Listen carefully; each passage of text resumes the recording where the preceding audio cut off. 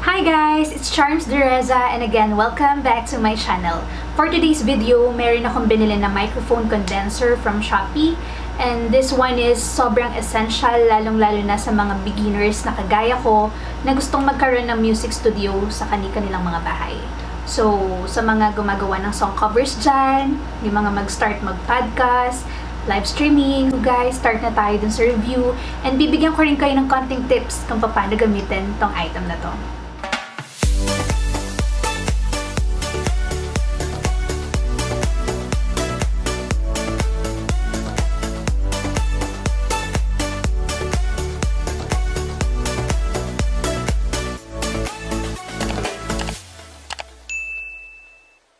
So guys, eto na, hawak ko na yung item na nabili ko from Shopee. Eto siya, diba? Ang laki ng box niya. Studio Microphone Series. Tapos, may nakalagay siya dito na Professional Condenser Microphone. Yan siya. Hindi ko sure kung mag-focus siya. So, ayan. Then, open na natin. Yan. And first, may makikita ka dito na manual. Pero manual lang yata siya for the sound card. Manual for the sound card. Ayan. Hindi ko na kasi maalala kung saan ko na ilagay yung mismong pinaka-manual nitong box, kung saan nandun yung mga names ng item. Pero, try ko na lang nahulaan siya guys kasi obvious naman siguro kung para saan to ginagamit per item. So, meron tayo ditong yan. I think, ito yung filter. Noise filter, no? Comment down below guys kung tama ba yung sinabi ko. Ayan. Tapos, meron siyang parang connector dito. Mag-focus ka, girl. Kasi yan, meron siyang connector. Then, ang ating BM800 microphone. Ayan. Sobrang cute. Sobrang classy tingnan. Next, etong wire ng microphone. Ayan. Ito siya kabilaan. Okay. And next is another filter ulit for the mic. Next one. Ito naman yung kaniyang holder kapag isa-set up mo na. Ayan.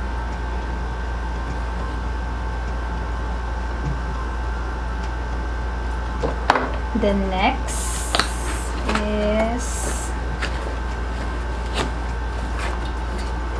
yung stand. I think ito yung stand. Ayan, hindi ko pa kasi nagagamit to eh. Yung mic lang yung usual na ginagamit namin dito kapag nagkakaraoke. Pero itatry ko rin siyang iset up using this. Ayan. And meron din siyang ganito.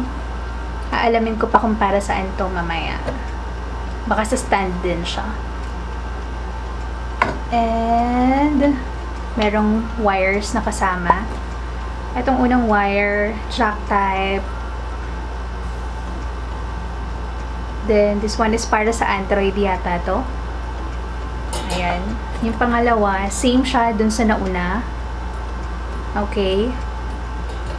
And itong pangatlo, hindi siya jack type, USB type naman siya. Then for Android din yata to. Or ito yata, yung tip yata nito, yung mismong kinakabit sa sound card. So, ipapakita ko naman sa inyo tong sound card. Ayan siya. Kung nakikita nyo, diba? Sound card, V8 sound card. So, sobrang importante nito para ma-operate mo yung BM800 microphone. So, ito, yun lang yung laman niya guys, so far.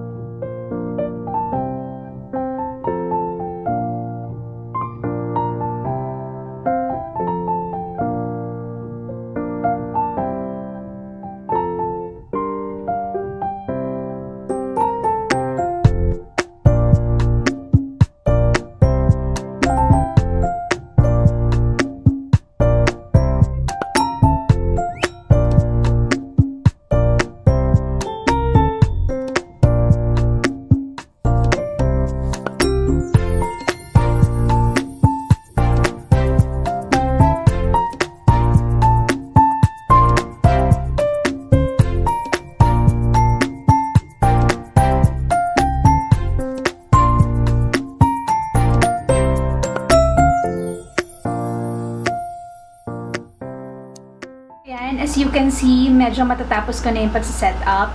And before pala natin i-operate yung BM800 microphone, kailangan pala meron tayong Phantom Power 48V.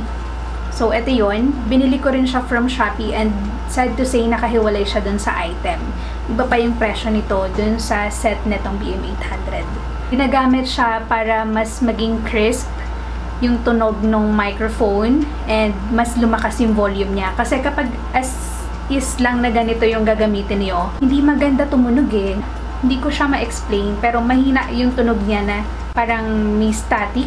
Ganyan. Ganyan yung tunog na experience ko sa mic na to nung wala pa tong Phantom Power. Pero nung kinabitan ko siya nito, ang ganda na ng tunog niya. So, eto siya pag inopen. Ano lang, Phantom Power lang talaga siya. Eto. May power dito. Yan. Tapos yung output, input. Ayan siya. Ang liit niya lang. So, kailangan to para sa ating BM800 microphone. Tapos yung plug niya, kasama din dito sa box. Itong Phantom Power na to is meron siyang kasamang wire din. Same dun sa wire ni BM800. Almost the same siya. So, i-mix nito eh, para makuha yung magandang tunog nitong mic natin. Ito yung set ni microphone, pero ikakabit natin siya kay Phantom Power. So, start na natin, guys. Ayan siya. Tapos, ito. Yan. Dito natin siya ikakabit. Okay.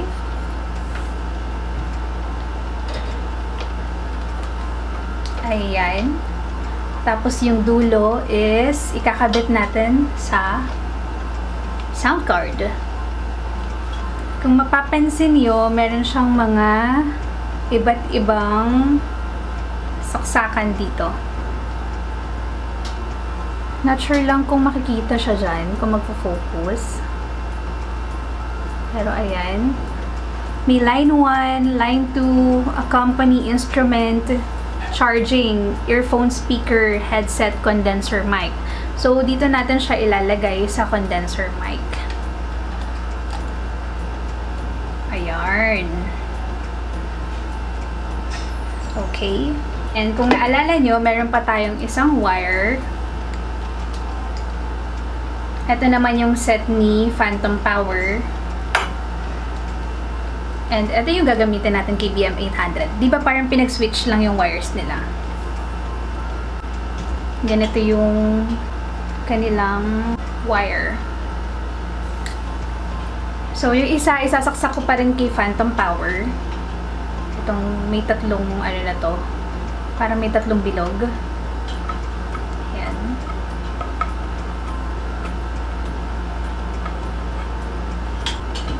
Wait lang, no? Yan. And eto, yung para sa mismong BM800 mic.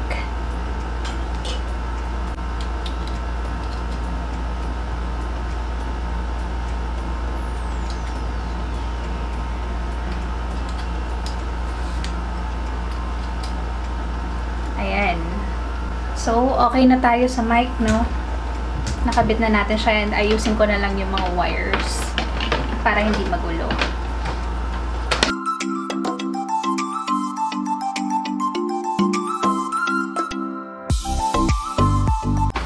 Diba kanina kung napansin nyo, meron siyang line 1. This line 1 is kapag magre-record ka na and gusto mong i-connect tong sound card sa mismong phone mo para dun maririnig yung voice.